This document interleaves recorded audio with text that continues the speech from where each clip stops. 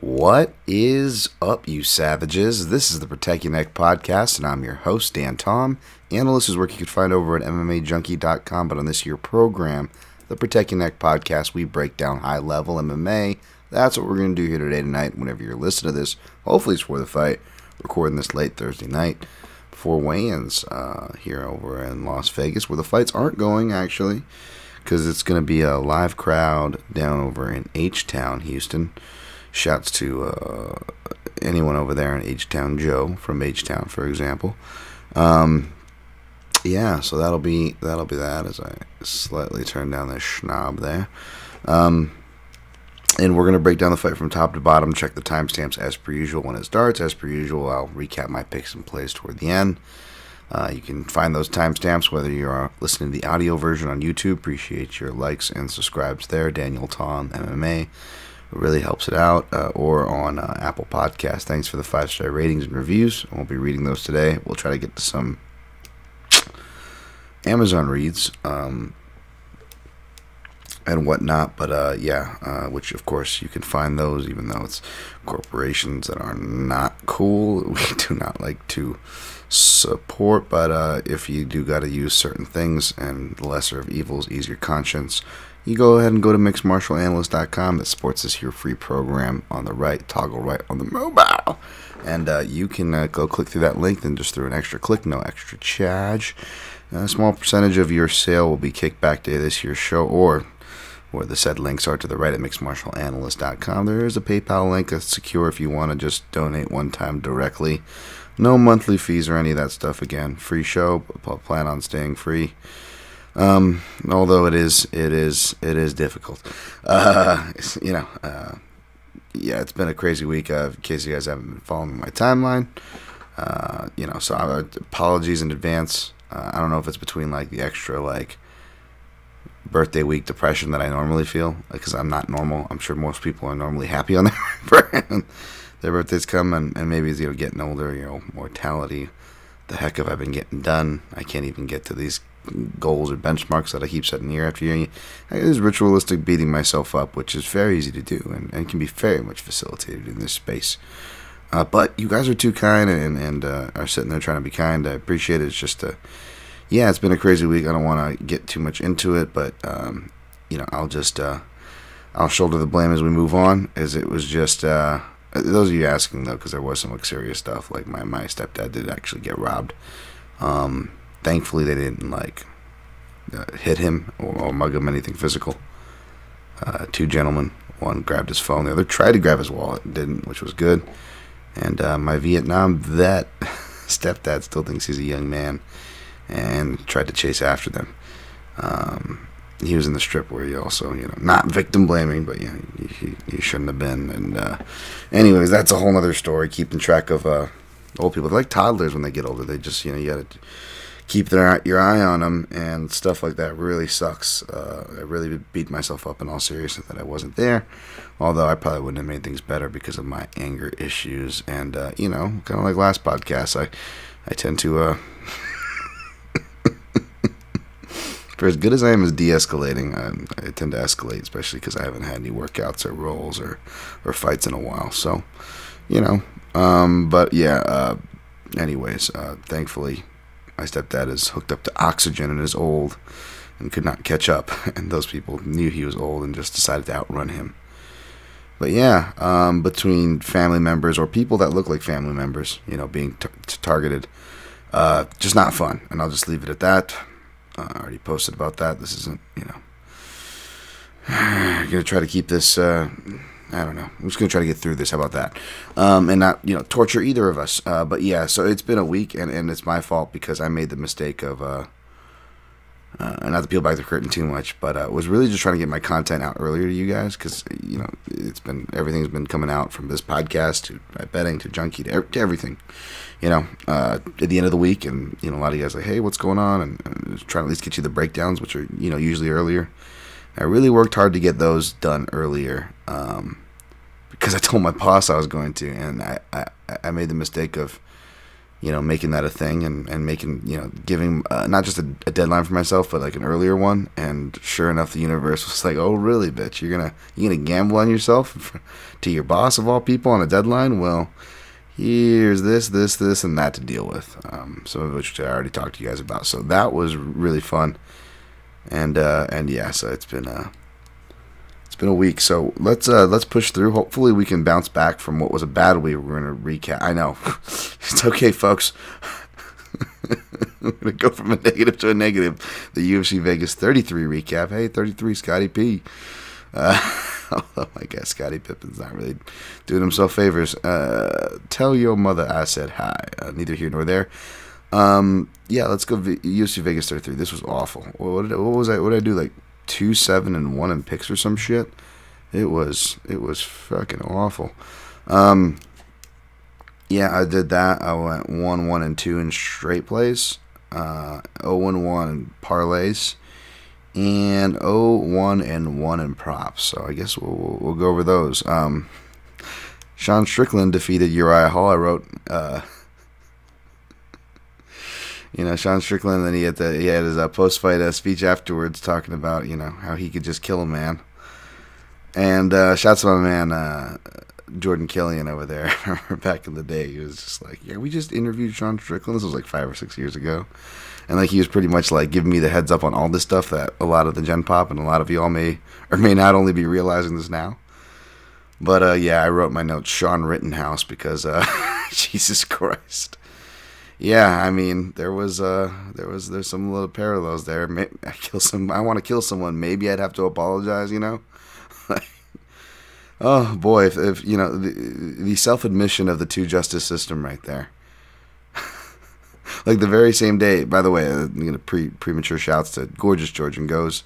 Of course, dudes that I fucking lie down in traffic for, even more so because they actually, amidst the craziness that just even extended back to this last week, when I broke my finger picking up my car from the shop, and was in a pinch because my mom and stepdad were actually out of town this last weekend, back in Chicago, and so I need someone to watch Brownie. And that was great. They were great. It was awesome.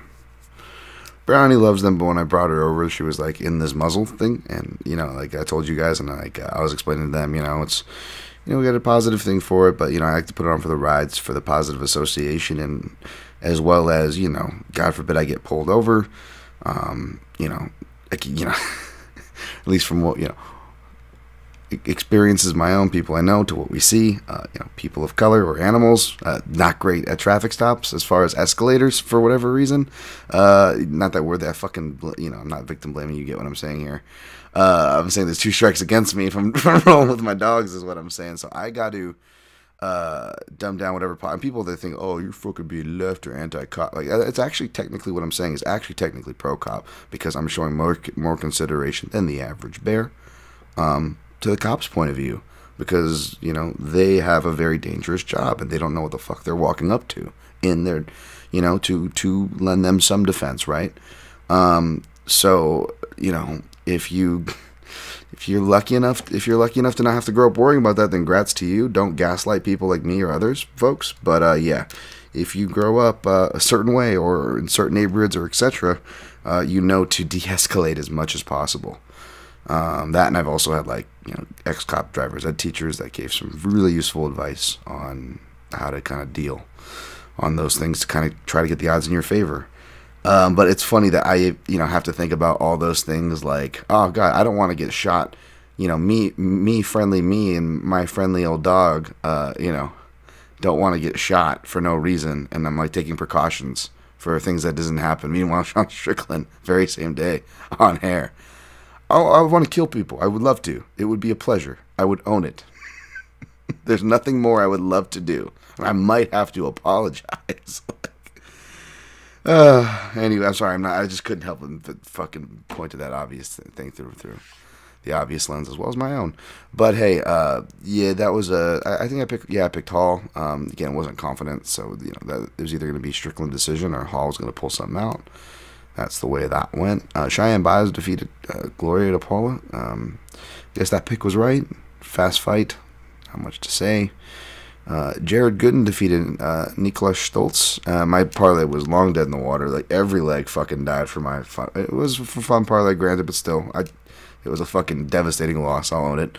And I was happy for a guy like Jared Gooden. Gambled on himself, came out on top. I mean, got a highlight. He should have got a bonus. That was kind of BS. But man, happy for Gooden. Melsik Bagdasaryan defeated Colin Anglin. Oh my gosh. We'll talk about the other fighter who won in similar fashion. Everybody's just lining up to fucking jerk off right now. Poor Melsik. He's got to protect his lower half, man. The commission's not gonna let him fight if everybody's just rubbing him off so hard. He's got the Eastern European thing, the bad boy thing, that for whatever reason the straight males seem to ogle more over the girls, which I always find hilarious. He's got the sexy striker going on, you know. Oh, dude, he is. You know, I could see why the line flipped and you know, the gambling public gassed him up. And hey, grats to the gambling public because they cashed. Anglin, who I actually played, I liked Anglin. I even did like a third round flyer. Didn't make it that far though. The defense just really was, you know, he looked durable, but boy, with defense like that and power like Bagdasaryan does have, you know, it was a bad recipe. I got to rewatch it again. I didn't watch it closely, although what little I did see, I felt like I saw Bagdasaryan doing the same shit, like crashing into the clinch, which is annoying because he is a skilled, obviously, striker. And then at the same time, it looked like a lot of single shot variance stuff. And I don't know how like crazy the setup was, and not taking anything away, but again, it's just like one of those things where it's like, what kick or kick? It's just like, you know, it's like I don't want to say anything because I don't want to be the party pooper. I'm not a hater, I really am not. It's just when it just feels very like Godzilla, like where it's just like, you know, all right, easy. I'm not saying he's not good or not a good guy. It's just like, can we just take the mouth off his day? He's good. It's gonna prune up like he's in the pool too long, you know. If you guys fucking, anyways, all right, back to Jason Witt defeated Brian Barberina, teaching me and perhaps many that sleep can perhaps do you good. It's something that I could certainly use. Another reason why my attitude's probably been in the dumpster. I've been getting crap sleep. I haven't been able to work out between just craziness, busyness, breaking random toes and fingers that are coincidentally spread out long enough to just be annoying. My finger's bending. It looks like it's just gonna be add to the catalog of crooked appendages that I already carry, but it's bending, so that's good news, folks. I can make a fist and shit now. It's, you know, it still hurts, but it's whatever. You know, not as much as Jason Witt and Brian Barberina hurt. Thankfully, they got fight of the night as they deserve. Brian Barberina, man, I was recently watching him versus Luke again. Oh my god, what a fight! I feel like Brian Barberina has been losing the fights where he drops the fighters lately. Is the ones where he loses. I know that's not statistically true, but it feels like it, right? But good on Jason Witt, man. He fucking earned that win, you know? It was kind of disturbing that Barberina was getting dropped early, but at the same time, I don't want to say that at the detriment to take away from Witt, because again, Witt completely deserves credit. Barberina was a leg for me, and I'm sure many, but again, man, no. This wasn't like the week prior where it was like, I got robbed or whatever, and I didn't even though I wasn't even saying that in my defense. This was just a bad week. I sucked ass, man, and I gotta own it like I always do. Not that I don't, but you know what I mean. I'm just owning it, just owning a bad week, I guess is what I'm saying. Shouts out to Aaron Bronstetter, man. He was on an island with his Gritzmacher, fucking Hoggle from the labyrinth, you know. I thought he'd have to go through a labyrinth to win, but no. It was just overinflated Rafa Garcia. This was just a really stupid play. This is one of those things where we were valuing someone off of a loss, and you know, I was valuing him off of who he was trading with and the upside. Heard a lot of fighters in interviews say good things about him, but the guy who trained at Elevation and had the upside, just underwhelming.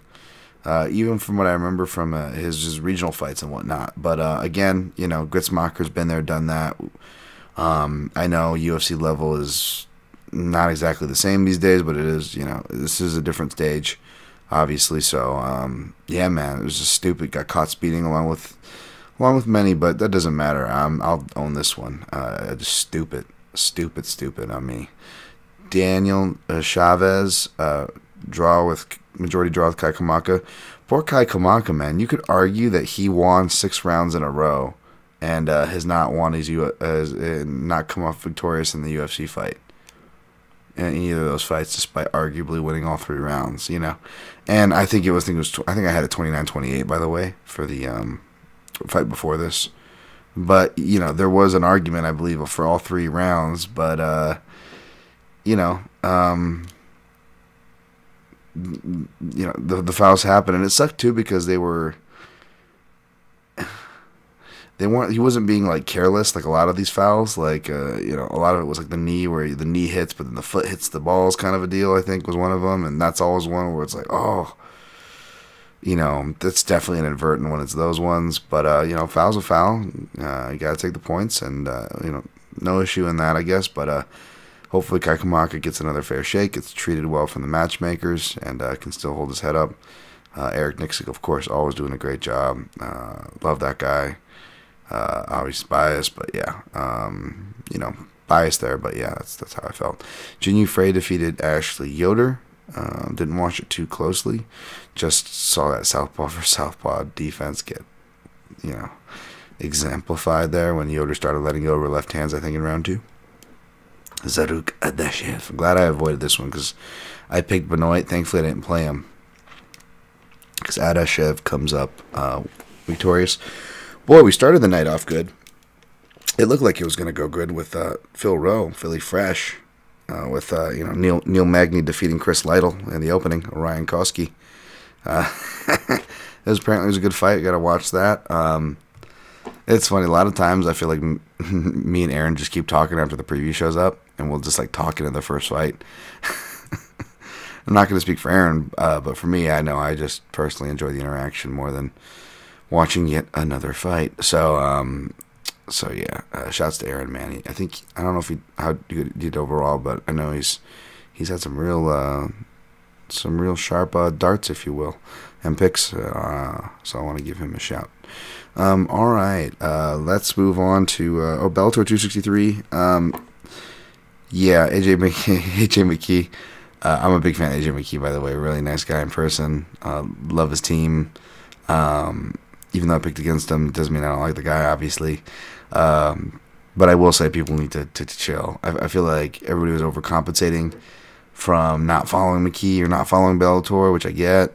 It's my beat as well to do a lot of these fights. So, you know, breaking it down, and I break it down more than most. So it's like I'm not going to expect other people to have that level of knowledge or context. But, you know, especially, you know, in the media space, I think just to calm down on that, like best pound for pound, and he's gonna be, you know, already beat these guys and that guys. Like, he still technically hasn't been in prolonged boxing exchanges, folks. You know, I mean, you know, he blew everybody out in the first round. I'm like, that's, oh, hasn't Contender Series taught us to like temper that stuff? Obviously, AJ Series, not AJ McKee. I'm not trying to compare him with a Contender Series fighter. They're literally, obviously, but I was just like, gee, let's relax. That being said, I don't know if I like Pitbull's chances any better at 155. We'll see. I did pick Pitbull to win. I'm glad I didn't play it. Burnell won. I didn't watch this one closely. I tried to watch this. I tried to watch him, but I just have to wait for the main event to come on replay because I just got burnt out trying to watch the co-main because I don't have Showtime, and I couldn't, let's just say, find other methods, and even that is just a pain in the ass, and I'm just sick of jumping through hoops, and I was just so burnt out at that point of the night, and my brain is mush by the end of the week, folks. So I was just like, fuck it, I don't care, I'll fucking read it. So yeah, that was that. Okay, all right, we're gonna do some shouts, Amazon reads, and then we'll go to the breakdown. Shouts. Just want to give my man Karim Bhatia from Squares and Sharps a shout. He does great work. I try to share it when I can, of course. Episode coming out this week. That's why I felt bad for like tweeting and complaining. Like just like maybe, taking some time away from social media. And I'm still gonna be doing content here for you folks in the podcasts. Hey man, you stop, you lose your spot. You don't, you lose your sanity. But you gotta find balance somehow. And maybe I'll like be like some of y'all, where like I can have like morning where I sip the coffee and read and relax, and I'm not just like waking up being hitting the ground running, being inundated with stuff. And I don't know what the fuck I'm complaining about, but yeah, I just I'm gonna be taking a step back and not being as active on things. But when Current reached out, I had to do a show, man. Best Camp of My Life with Esther Lynn was a great episode this week. And just again, love Fernanda and her podcast and the representation and the conversations that happen that I wish would happen more. I wish I could have more as well, and just we all should have more. These are good things to talk about. I forgot to give Clint a shout out last week. He was on my sheet from last week. I think he had like a killer week the week before. I wanted to give Clint Die Hard MMA a shout. I wrote Dan Levi. My man Dan, you guys know Dan from Half the Battle on the Coast, did Line Movement MMA betting show. And Dan's just a dude who just always just behind the scenes. I know he's a popular guy and whatnot, but just so y'all know, behind the scenes he's just a good dude. Always reaches out to me randomly, sees how I'm doing. And I wanted to give him a shout. Dan Levy, Half the Battle. Southpaw Pod, their merch. I know my man Sam has been getting some shit lately, and it's a fucking good community over there. So go support it. Southpaw Podcasts, GG and Goes. I already gave them big shout for fucking babysitting my baby girl Brownie. Big shouts to them. Go support MMA Junkie and the Gorgeous Georgian Goes show on Patreon, please. Amazon Reads. All right, Amazon Reads. Again, you can go mixedmartialanalyst.com, click through the links to the right to support the show.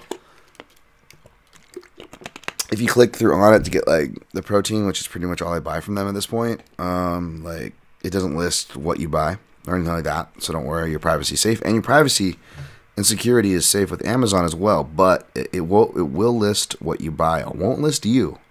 It won't list your car. It won't list any of that. Nothing identified. It only lists what's bought through the link. So I will read those off and pontificate upon those, as I will do now. So and thanks for your support. A lot of this stuff, like at least a good few of it, is like some almost exact stuff I bought. It was not me. Full disclosure. It wouldn't show up anyways with the way it does IP, but. I just do want to say that to set up that Nature's Miracle Dog Stain and Odor Remover. I use that one. It's really good. 2 big dogs. Things happen. Thank you for looks like someone bought 2 of those bad boys. Somebody bought Honey Care All Absorb Large 2200 count. What is this? Dog training pads. Oh, somebody got a pup. Huh? Somebody got a pup? I think I saw someone on my timeline had a pup recently. Using my link, thank you. Thank you very much. Somebody bought a Echo. Every time I see Echo, I think of Echo Arena. Fucking hell. Echo Dot 3 Gen smart speaker with Alex A. It's Alexa. I just don't want to set it. I probably just set off your machine. Alexa, rub my cho. Jesus Christ. Hey, just be glad your fucking Alexas don't have like robot arms. They'd be coming after you right now. No, Alexa. Wow. It's a late night show, guys. You're getting random shit from me. Your guys' machines are probably like, sorry, did not comply. Just forget you ever heard that. It's a crazy guy on the podcast. No, thank you for buying that. That wasn't cheap. Somebody bought Scarface 4K. I was actually watching. That's funny. I was actually watching some Cocaine Cowboys last night, and then I watched things go to sleep, and then my brain won't shut off. And Yeah. I used to beat myself up about it, but like I found out that it's actually a very common feature with the old Tourette's. But yeah, I was just up late watching just Cocaine Cowboys last night. Felt like I was on cocaine because I just couldn't go to sleep. But yeah, Scarface, enjoy. All right, somebody bought Transcend 32 GB micro memory card. All right, thank you. Appreciate that for using the link. Pokemon Sword, Nintendo Switch. That wasn't cheap. Thank you very much, and hopefully you or whoever you bought that for enjoys that. Pokemon. I used to play. What was it like when the Pokemon Blue, Red? That was when I was like, that was in when I was a kid, man. All right. We had someone bought Scott Pilgrim 4K. Spencer Kite, are you using my click-through, sir? I know Spencer's a big Scott Pilgrim fan. I haven't seen that like since it came out, so I remember I liked it too. So perhaps I too am a Scott Pilgrim fan. I always get that movie confused with, and it's not even anything like it, but like I just always, for whatever reason, think of scenes from Nick and Nora's Infamous Playlist whenever Scott Pilgrim comes up. It's one of those weird associations. Somebody bought CV, a little boy soccer kicks football sports team, athletic knee-high long tubes. Oh yeah, I remember these bad boys. Well, Dan Tom used to play defender and striker sometimes over in the little kid soccer leagues, man. Good times. Good times. Hopefully your little one's enjoying it, and they have hopefully they're able to still get some outdoor games. I don't know what the regulations are, but hopefully your kid can enjoy that, man. That's who I really sympathize with at these times right now. I know I'm fucking going on a soapbox at times, and we all can be so self-absorbed. I too am guilty. It's the kids who I like to try to think about, and hopefully they're enjoying that, having a good time. Lastly, but not leastly, two more things actually. Someone bought Indiana Jones 4K. Is somebody like a 4K collection they're like plenishing up? Because like that's what I should be doing right now. Is why I say that. What is this Indiana Jones 4K director's? What's the director's cut? Does it like? Does it show Does it show Indiana Jones' inappropriate relationship with Short Round, or no time for love, Dr. Jones? Shave some for me, Indy. Jesus, Dan, come on, he's dead. Jesus, I'm sorry, folks. This is a late episode. Well, thank you for whoever bought that, and hopefully I did not just, sully your good memory of that fine film. As pretty much every girl I dated, I seem to have ruined what they watch because of these little. I can't keep my mouth shut. So, enjoy Indiana Jones and keep Dan Tom's perversions out of your head. iAudi, is that what it's called? One Touch Dash Mount. Let me click on. Oh yeah, for the phone. Yeah, sure. It's like I gotta get one for my phone, and I was gonna say an iPad Mini, but I don't own an iPad Mini. You got me a gun rack. I don't even own a gun. My head's in like off-road mode because I want to get away. So yeah, that's where I'm at. Let me know how that. I don't know if that's universal, but yeah, let me know how that works for you. I got to get one myself. All right. Well, that'll do the Amazon reads. Thank you guys again. MixedMartialAnalyst.com, where you can find those.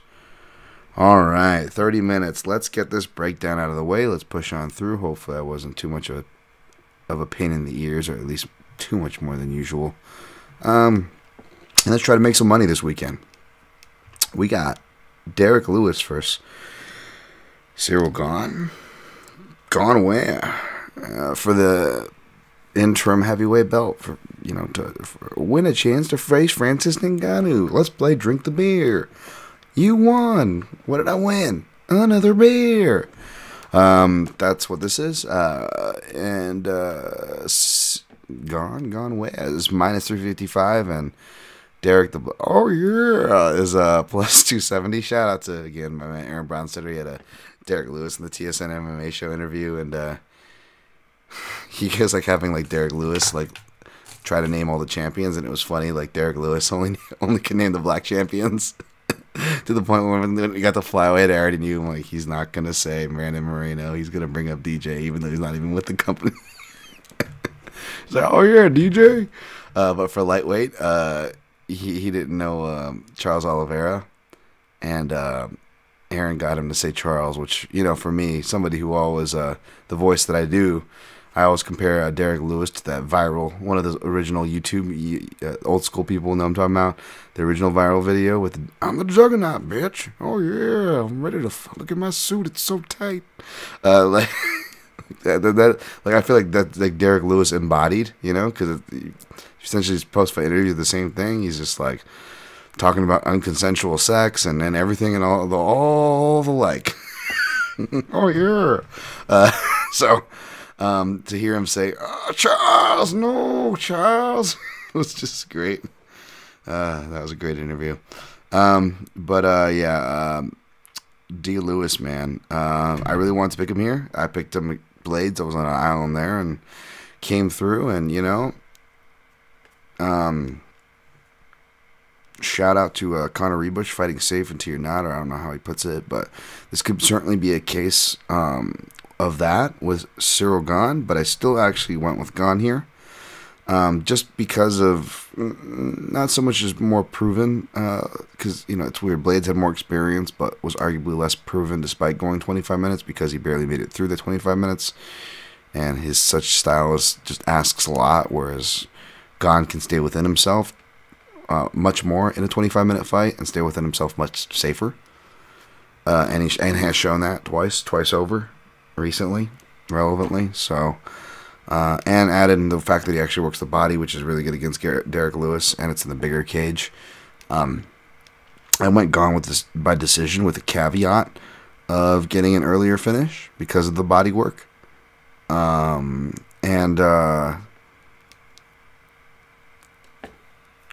if he's striking from southpaw, Derek Lewis, his first two knockout losses, I believe, to Sean Jordan and Matt Mitrione were, from southpaws.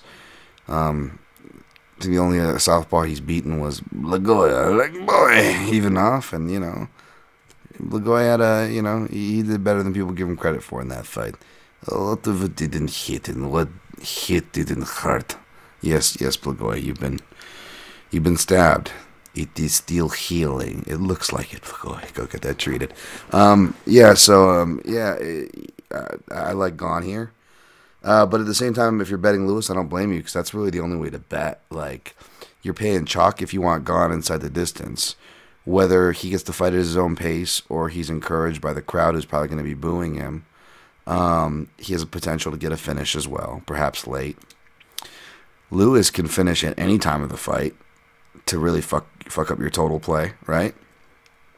Which the totals aren't great numbers. Like I said, inside the distance props ain't great numbers either.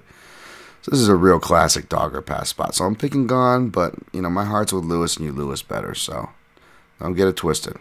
It's just the official pick. Next fight, Jose Aldo, minus 112. Pedro Munoz, or as Michael Bisping says, Pedro Munoz, minus 108. Oh man, I went with Aldo here. It's not super confident. This fight basically is going to come down to, can Aldo not get 10-8'd in round 3 and hold on? Both guys are durable, deceptively durable. I know Aldo's older, has miles, been hurt, been finished, whereas Pedro Munoz has not. But Jose Aldo, he does hit hard and is fairly precise with his counters that maybe he could open something up. I'm still going to count on him winning 2 rounds because I feel like his late career cardio has been better at bantamweight. You look at the Jan fight, and I know he was able to exercise routes that he wasn't going to be able, that he may not be able to do on paper to offlet pressure. which was, take down Marlon Vera and take his back, which is going to be much more difficult to do. Either of those two things against Pedro Munoz. But I still think Aldo can win. I still think that, Pedro Munoz, is for his improvements, they're mainly offensive.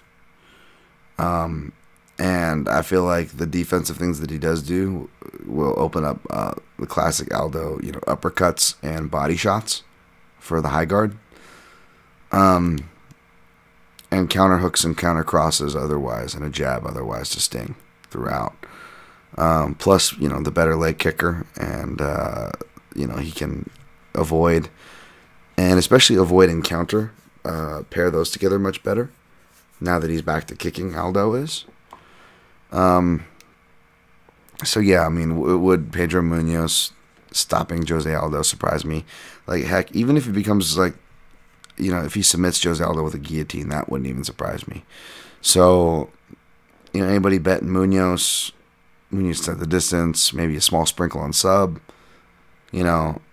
I'd be going wild if I was on the Munoz, and not going wild, but I would be taking at least some shots, I would say, if I was on the Munoz side, so I don't blame you if you are. But since my analysis ended me up on the Aldo side, and since my analysis is going to be a close and muddy fight, and I like both guys, I'm just going to stay away and try and enjoy the show and what I think should be a striking match. We'll see if Pedro Munoz goes balls out, as we like to stereotype him, but a lot of his improvements, especially as of late, have made him more measured in the way that he comes forward, albeit he still has that aggression, and that aggression should still pay off, on paper, don't get me wrong, but what I'm saying is it's not as, like, breakneck sellout as at least that I initially thought. So we'll see how it plays out. But I got Aldo to squeeze out the first 2 rounds.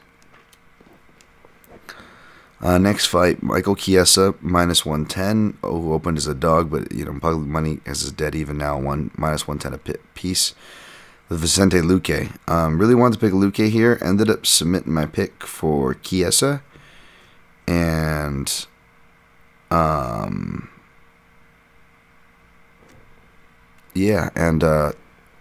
stuck to it, because even though they're not in the small cage, which would help Chiesa here, I don't want to say striker versus grappler, because Luque can grapple, and he has specific anti-grappling techniques, from front chokes to flying knees, which I think is going to be live if he wins, folks. Knockout's going to be...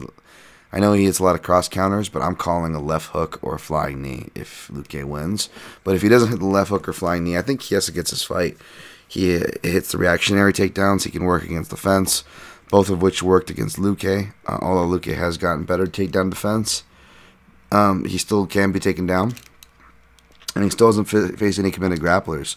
Tyron Woodley was in the tail end of his career. Tyron Woodley also hasn't been an effective offensive wrestler since fucking Strikeforce, pretty much. So, albeit that he tried, and bless his heart that he did, that still wasn't a great measure for what Chiesa is going to bring to the table. And, Chiesa did his full camp away from Rick Little, he said. So, I like that. He got, because, Rick Little's got all his focus on Pena, who was supposed to be on this card, so that would have been divided focus. Instead, Chiesa gets focused to himself. We'll see how that goes for him.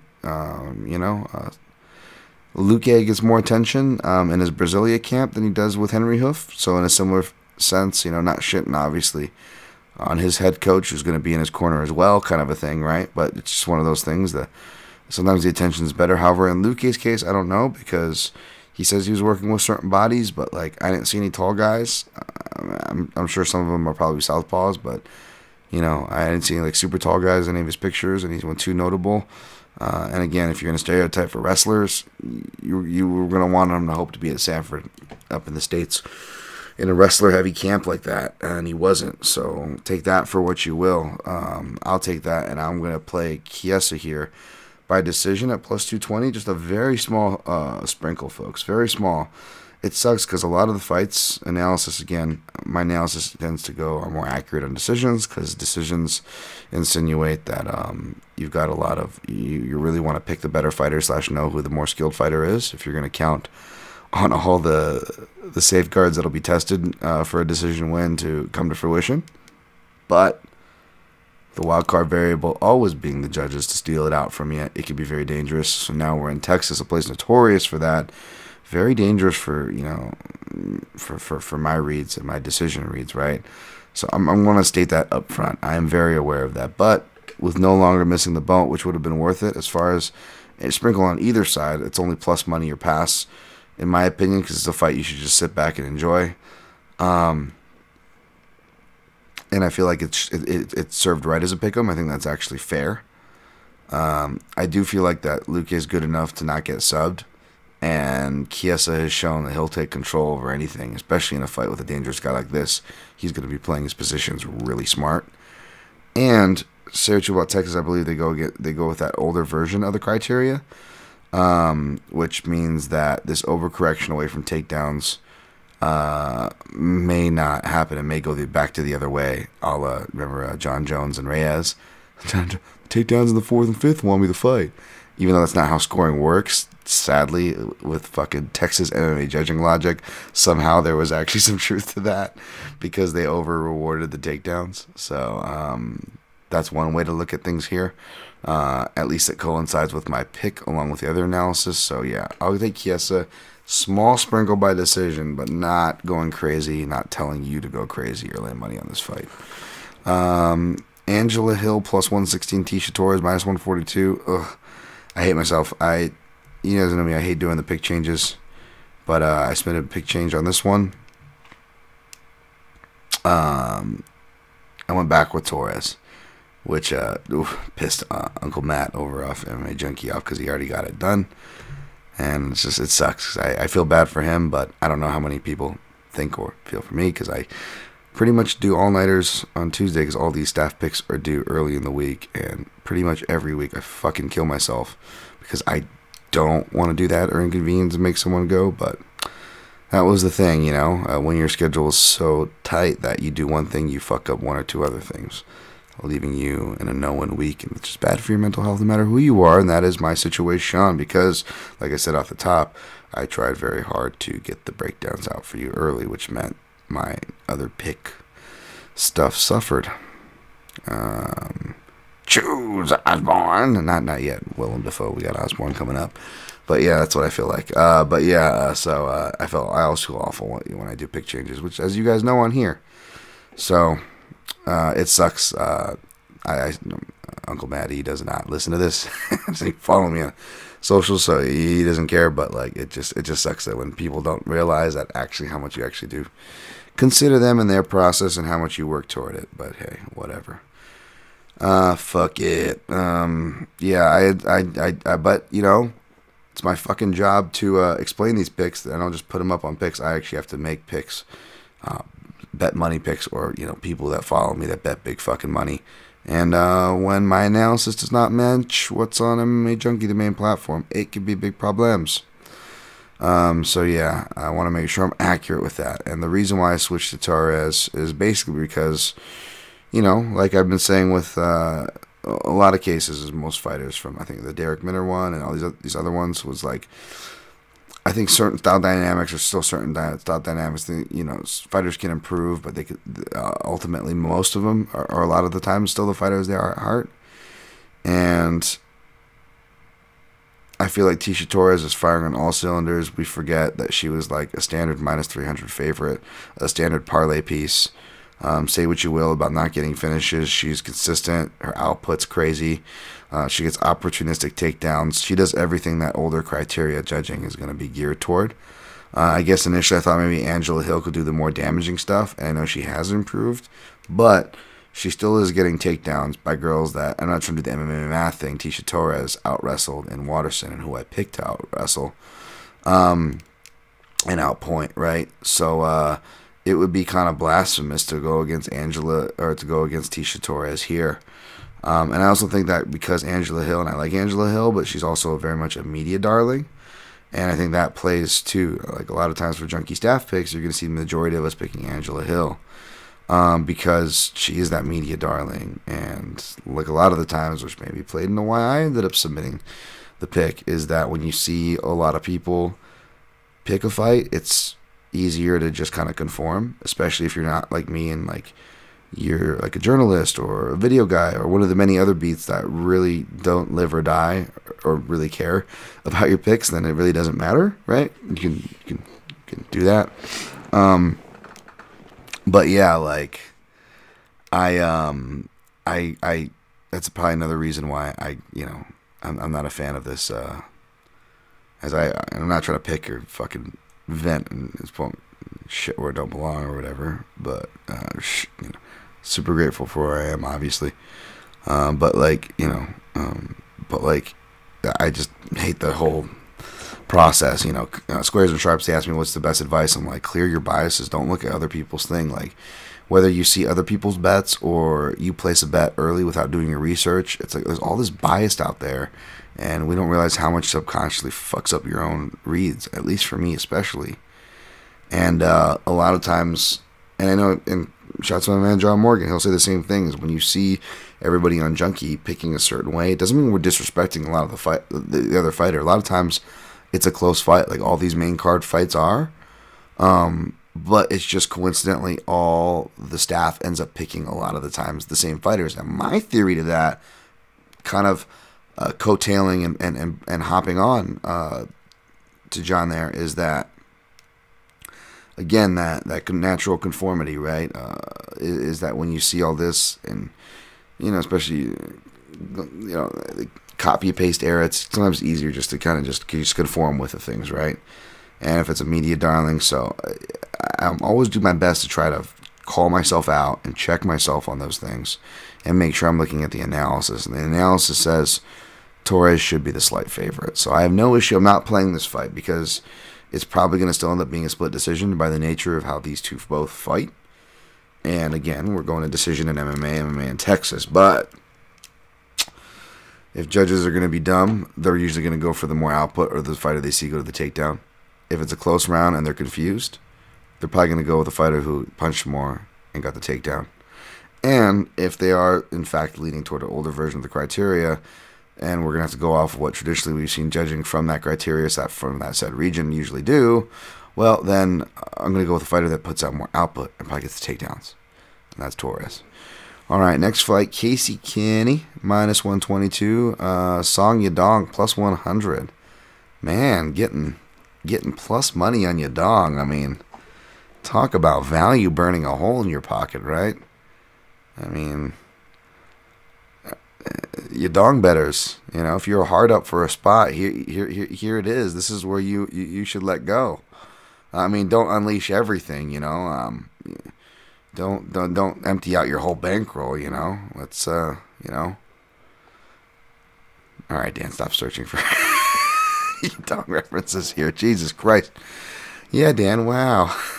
Fucking stop Asian hate. Meanwhile, you're just like making fucking, sexual 8th grade level Yadong jokes. Congratulations, you fucking hypocrite, Dan.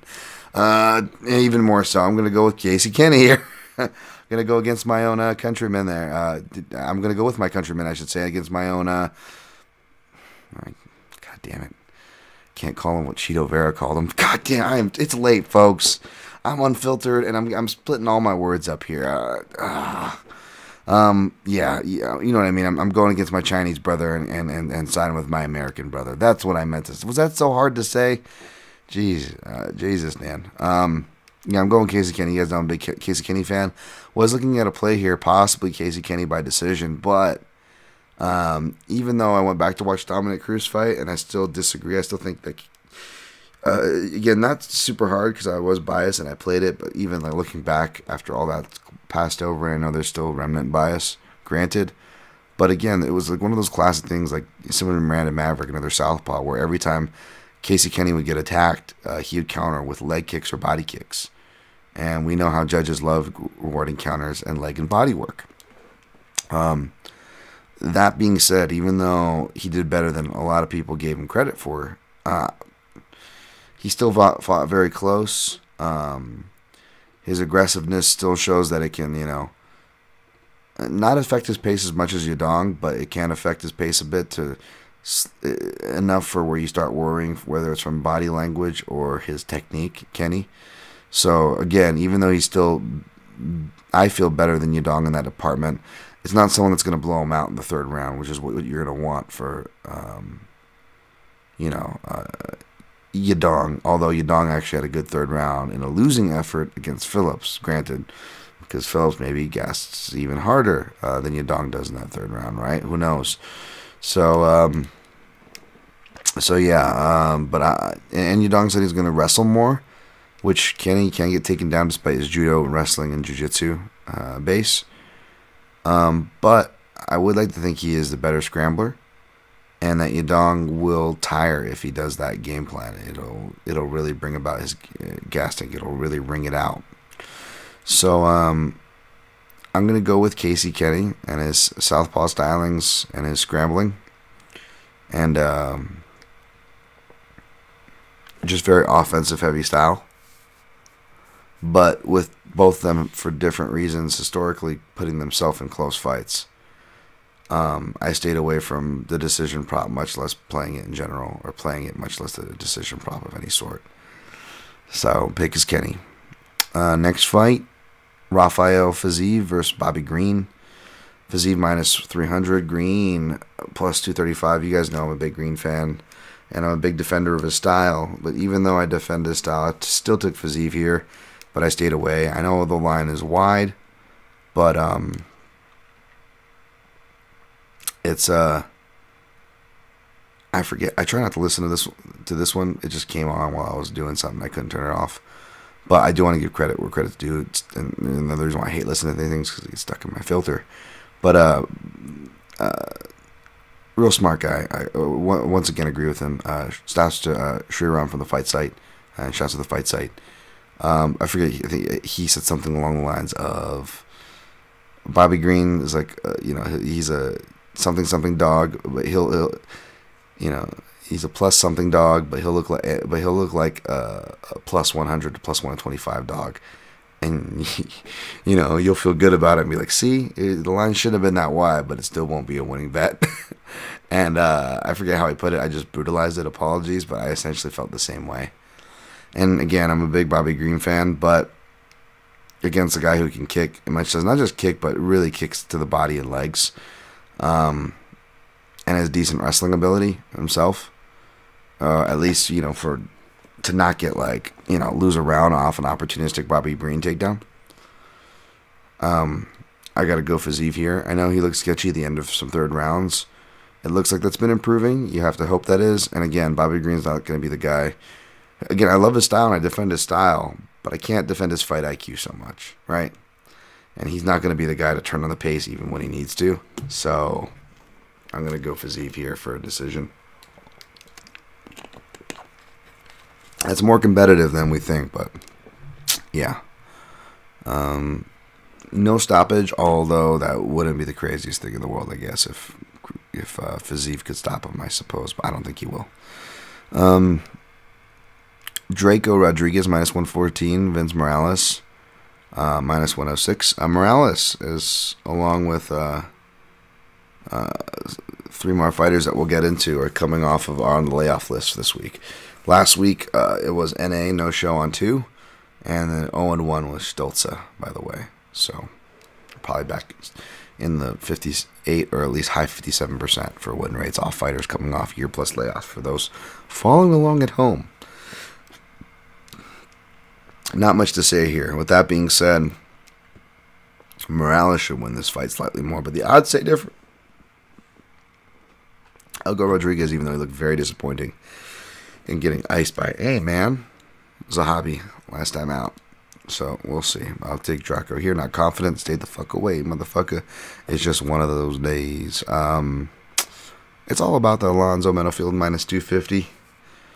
But Ed Short Fuse Herman plus 198 is the comeback. What the fuck is wrong with me, and what the fuck is wrong with MMA, wrong with this card, when Ed Herman in 2021 is my most confident play of the card? He's definitely the most valuable play. You can't argue me. Well, not you can, of course, but you'll see when my playlist is complete, when Voltron is formed. Definitely the value spot here. I just took a 0.75 unit shot on Ed Herman money line. Basically, Benefield, kind of like what I was saying with Baghdasaryan. Benefield also has that habit where he looks the part, but he keeps freaking crashing into the clinch, right? And he can actually get takedowns and submit a guy like a Baghdasaryan, and that's impressive, actually, at light heavyweight, right? To have that dual threat. So I hope Benefield improves upon that. Again, I wish him well, but between him not showing a reliability fight past 6 or 7 minutes and crashing into his work, I don't like that. That's why I picked him and cashed with the OSP. Tennessee. And that was like shot OSP. So like that loss ages even worse, in my opinion. You look at like what OSP's been doing. He's always been inconsistent, but like now you look back at it, and this was what is clear shot. A stretch of OSP, oof, that loss ages terrible. But he fights the guy on short notice and gets the the Von Preux himself, and he's coming in with all the heat as the hometown guy. But Ed Herman also has a decent left hook. OSP knocked him out with, and more importantly, as if y'all remember me calling this live tweet right before it happened. When he fought Tim Boesch, I called Ed Herman the knockout live before it happened. I picked him and played him, but I actually called the exchange because of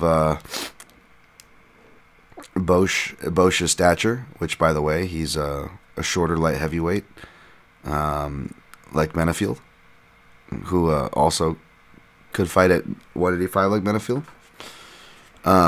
Kept dipping and changing level into that space, and sure enough, Ed's good in the clinch, man. Team Quest dude, alum. Of course he knows what the fuck to do in the clinch. Grapple. So he's not going to get caught in a Von Preux. If Benefield grapples with him, he's just going to tire himself out and then give Ed opportunities to sub him and come on strong later. So I may actually even like take some round 2 and round 3 flyers. Actually, now that I think about it, yeah, that's actually good. We'll see. What is Ed Herman round 2? Oh my god, my vision is so blurry with my glasses. Like, that's how tired I am, folks. And I've not been sleeping. Herman wins round 2 plus 1600. Wow. Herman wins round 3 plus 24. Yeah, I'm going to be sprinkling it on those two as well. Late ads there. Small flyers, though. Like super small. Yeah, small flyers there. Alright.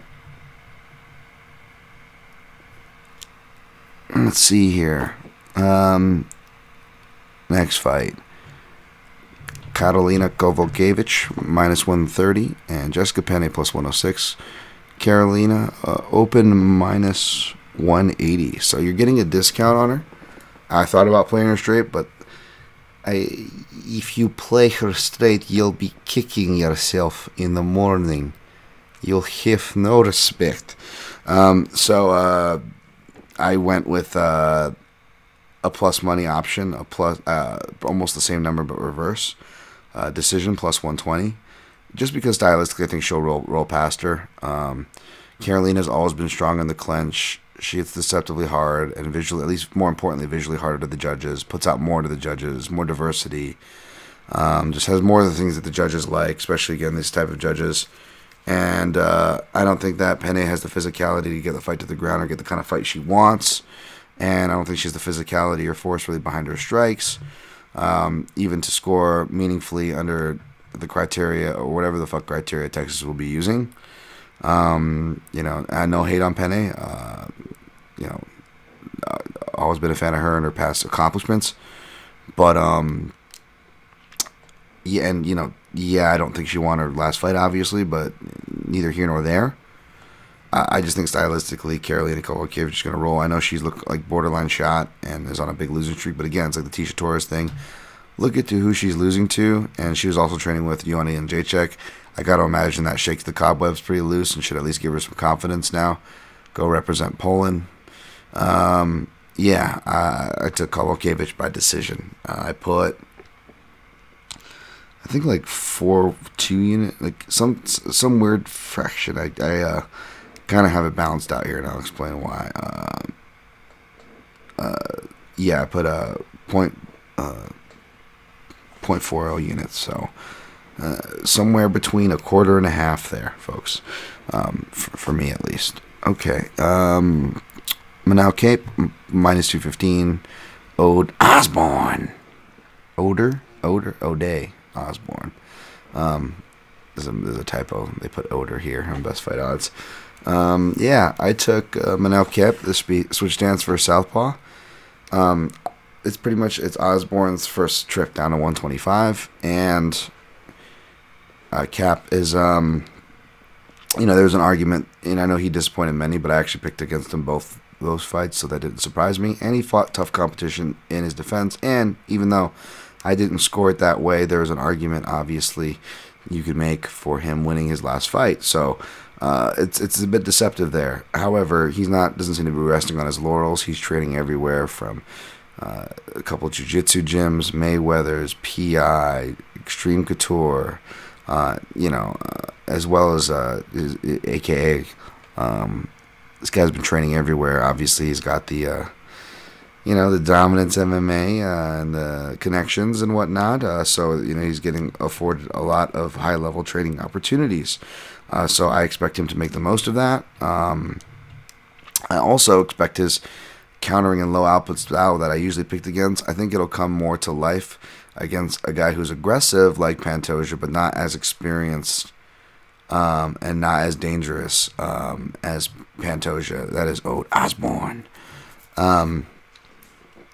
So I also like that. So he's actually one leg of a parlay for fun. Nothing big. I actually only went half the amount I normally went on parlays because of how last week went. And this is an easy 2-leg for plus money. Well, not easy 2-leg, but easy math 2-leg. We'll see how the calculus stacks up in the cage. Back to you, John. Anderson Dos Santos plus 180. Miles Johns minus 225. Shoots. I took Johns here for the second leg. That's the parlay. Basically, it's tough. Anderson Dos Santos, man, he trading Macaco Gold Team, Chucky Olives, sorry. I'm using Dan Hooker's version. I gotta use the MMA Analysis's version, Chucky Olives. Camp, and he looks super healthy despite being 36 years old at bantamweight. Does Anderson Dos Santos. Looks like he's been doing a lot of wrestling. Which makes me nervous. He's looking like he really wants, another upset as the live dog that he can be. He will fight for your money, but did end up going with Johns. Instead of being suspect in the third round, he's out here knocking guys out in the third round. His power, his wrestling edge, and the big cage, plus that jab that he showed. I like that a lot. I think he's going to be able to win 2, if not all 3 rounds. It's just a matter of not that he wins the rounds. It's does he get rocked, and does the pressure build up, and does he shoot and then get guillotined? Does he get kind of clubbed and subbed in that inadvertent way by shooting into the sub? I think Ricky Simon Bato got duped a similar way by Dos Santos on the regionals at Titan. Does that happen? Well, good news for Johns is that one of his main training partners in camp over at Fortis was Damon Jackson, a.k.a. Walt Goggins.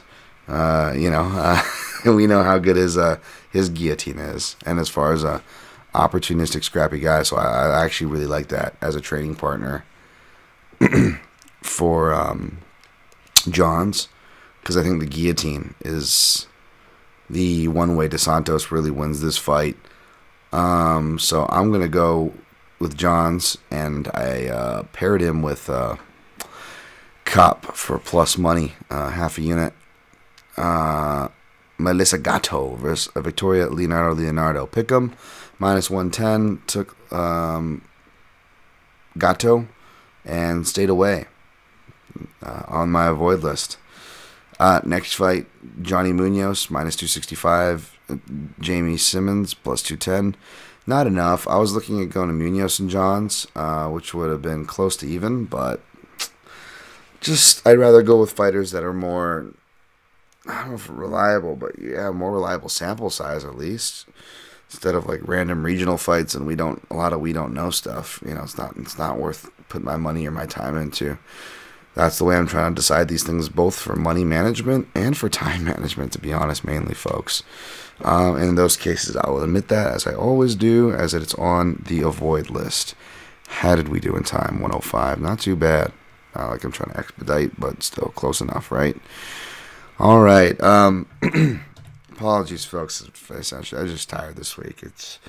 I blame nobody but myself. I'm just I love and appreciate you guys, so don't take it that way. Hope was able to get some laughs, even if they were random, borderline creepy. I appreciate you guys, and yeah, I'm grateful, and I'll try to be better. All right, recapping. Taking Gon over Lewis, taking Aldo over Munoz, taking Chiesa over Luque, taking Torres over Hill, taking Kenny over Yadong, taking Fiziev over Green, taking Rodriguez, odds change, taking Rodriguez,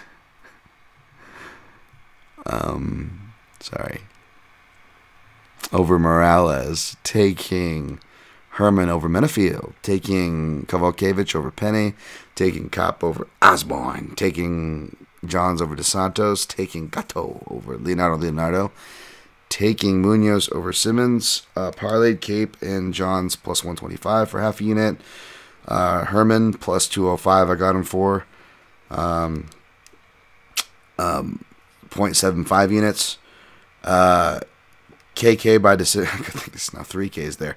Karolina Kowalkiewicz by decision plus 120. Scared myself there.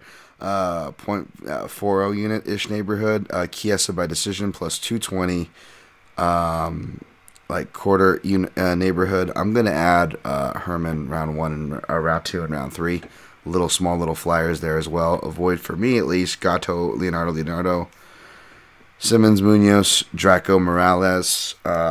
You can support the show and help me continue to provide not sane, let's be honest, free coverage, let's just say that, and hopefully helpful.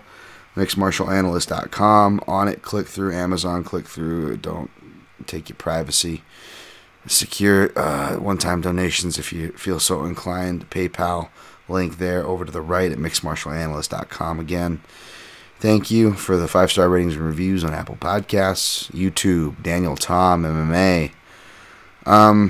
Much love, y'all. I really appreciate y'all. Oh, yeah, it's going to be my birthday during the fights on August 7th, so I probably said that at the beginning.